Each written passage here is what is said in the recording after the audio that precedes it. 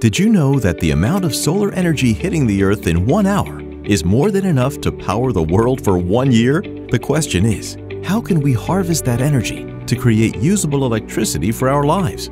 The solution? Community solar farms.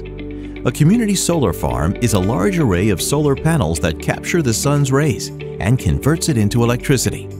To understand how it works, it's helpful to know that electricity is a current of flowing electrons. When sunlight shines on solar panels, the energy from the sun is absorbed by photovoltaic PV cells in each panel. The PV cells separate electrons from the sunlight's photons, creating direct current DC electricity.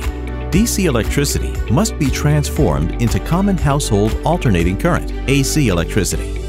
A solar inverter on the farm converts the DC electricity into AC electricity. Once converted, the AC electricity is delivered through power lines from the solar farm inverter to the local utility grid, where it is added to the grid's supply of electricity. The utility company delivers electricity from the local power grid to its customers just as they do today.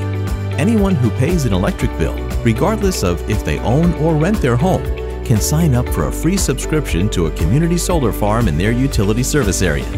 In return, subscribers receive a discount on their monthly utility bill.